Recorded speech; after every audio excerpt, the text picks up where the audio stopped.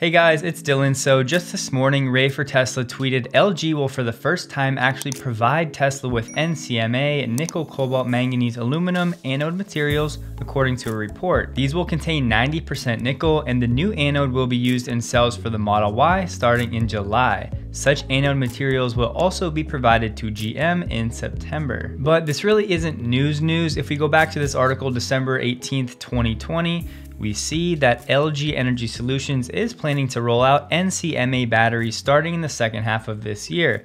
The portion of nickel will be about 90% and cobalt will be about 5%, down from roughly 10% previously with a nickel cobalt aluminum version. And a simple answer for why the addition of aluminum, the problem is stability. Aluminum boosts output and lowers chemical instability. And the report did not specify if it was US Model Ys or just China, but Ray seems to think it's probably the Chinese-made Model Ys. And generally speaking, the nickel cobalt manganese aluminum versions are supposed to have a little bit better energy density, and as mentioned, they will have a little bit less cobalt. Two quick tweets from Gary Black, because he's probably the most bearish Tesla bull that there is, but he says, investors are underestimating the importance of this Model S delivery event on June 3rd. It's going to be the fastest production car. It'll have a halo effect for the entire Tesla fleet, and this Fremont event can change the narrative back to EV fundamentals, which are very strong.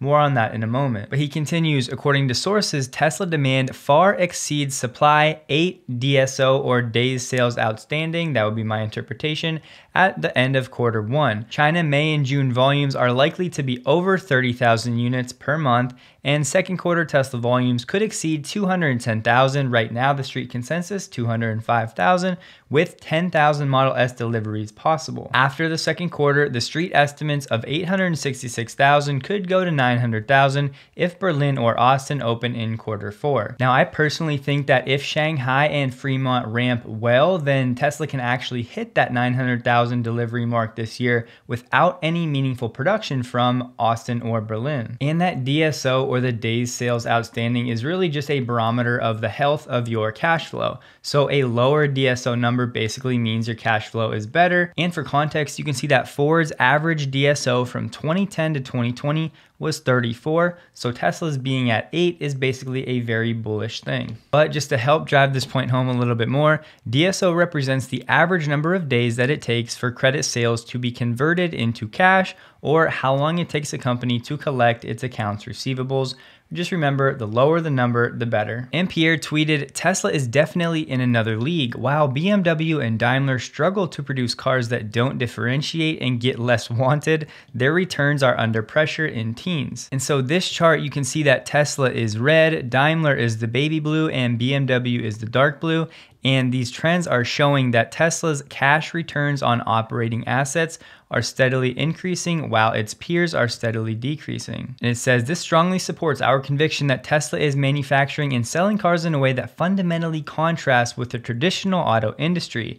They use a simple product platform, integrated manufacturing, uncluttered interior, direct distribution, and high software value added do make a difference when one looks at returns. The difference in financial performance increases the challenge for incumbents to invest in the electric transition and compete with Tesla. And the cash return on assets is a really good indicator to know. As you can see, it's used to benchmark a business's performance with other businesses in the same industry.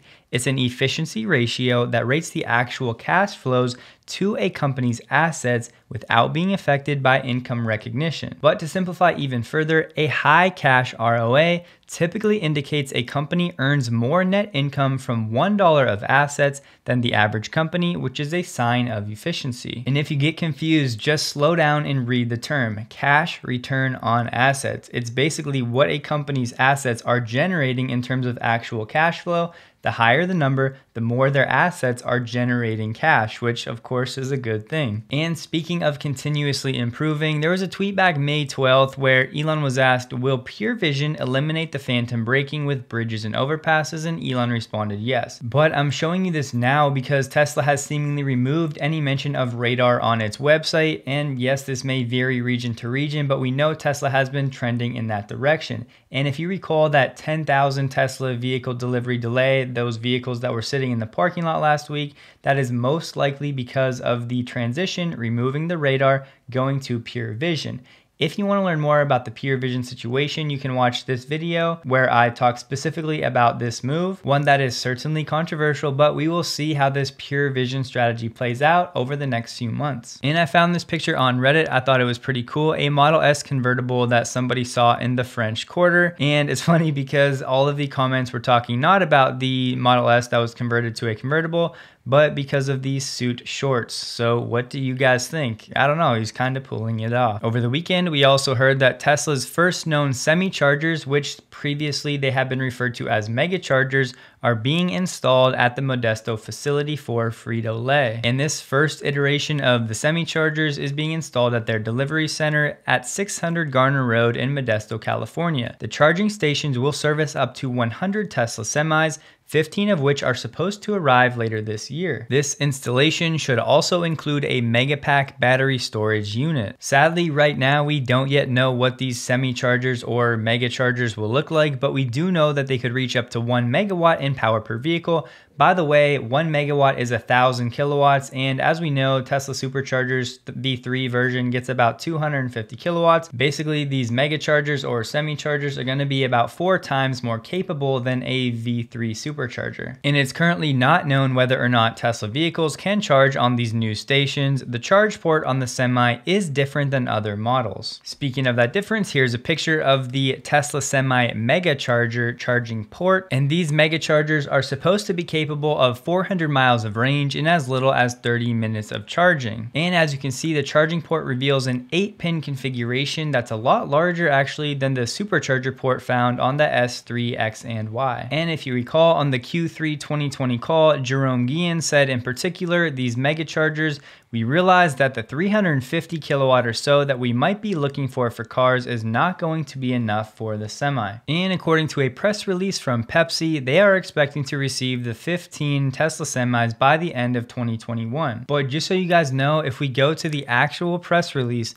the only mention of Tesla comes at this place when it says, contributors to this project in Modesto include, and then a list of companies. So they didn't outright say that those 15 electric trucks were Teslas, it's just assumed, and it's a fairly safe assumption. And back at the end of March, we learned that Tesla is building a new semi-production line at a new building near Giga, Nevada. It plans to produce 5 electric trucks per week at the outset. And this lines up because last year, Electric reported Tesla took over a large, more than 500,000 square feet large building in the industrial park where Giga, Nevada is located. And yes, it has been confirmed that that building at 550 Milan Drive is next to another building used as a warehouse by Tesla.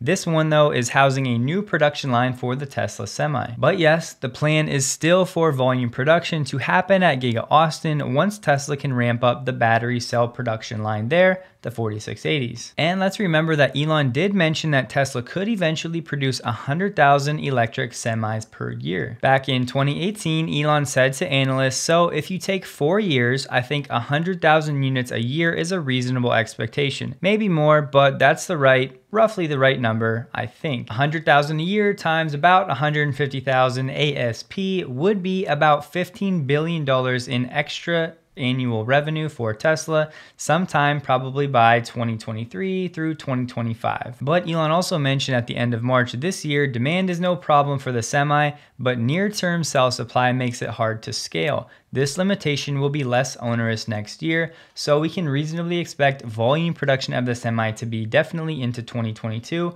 but I do have some confidence we might see a few Semis at the end of this year. And it's important to note the pilot plant, the Cato Road 4680 pilot plant, the primary mission this year is to support the production of the Model Y at Giga Berlin, which is expected to start in a few months. And remember, it's also supposed to supply Model Y at Giga Austin. And every Tesla Semi would require about 6 times as many battery cells as a Model Y. So for me, the timeline for Tesla's starting production of the Semi is going to be a great indicator in their confidence in the 4680 scaling process, which is arguably the most important thing that Tesla has going on. So I think this is a very important thread to follow. And yes, they'll figure it out and scale eventually, but of course, the sooner the better. And Jason Baptiste shared these pictures on Reddit of the original Tesla Roadsters being prepped for delivery back in 2008.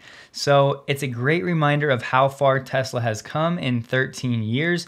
And if you extrapolate the next 13 years from where they are today, we're going to have so many more advancements, and even things like picture quality with cell phones that has improved so dramatically over 10 years. It's going to be a very exciting decade. And we have a thread to watch here. Electrek reported this morning Tesla found guilty of throttling charging speeds, and they were asked to pay $16,000 to thousands of owners. This was supposedly done through a software update, but only Model S and Model X vehicles with the 85 kilowatt hour battery packs, which were actually discontinued in 2016, seem to be affected so far. Tesla did tell Electrek way back when that the goal of the update is to protect the battery and to improve battery longevity, and it resulted in a range loss for only a small percentage of owners. But there could be over 10,000 Tesla owners affected by this update in Norway alone, meaning it would be a roughly $150 million lawsuit or payout if this were to hold up. Now that's a big if, and here is why. This was an insightful comment. This article shows an incredible lack of understanding of the Norwegian judicial system. This was arbitration court, the lowest level of civil courts in Norway. Tesla did not show, so the plaintiff was automatically awarded the max that the court can give. So that $16,000 figure would be the max payout. This decision will only stand if Tesla does not bring it to the next level where a proper trial would be held. They said bad PR move of Tesla to not show. But if any of you out there are Norwegians or anybody that's familiar with this court system, please feel free to comment below. But we'll see how Tesla handles this going forward. Thank you guys for watching. Please like this video if you did. A huge thank you to everybody on the next screen, and I hope that you have a great day.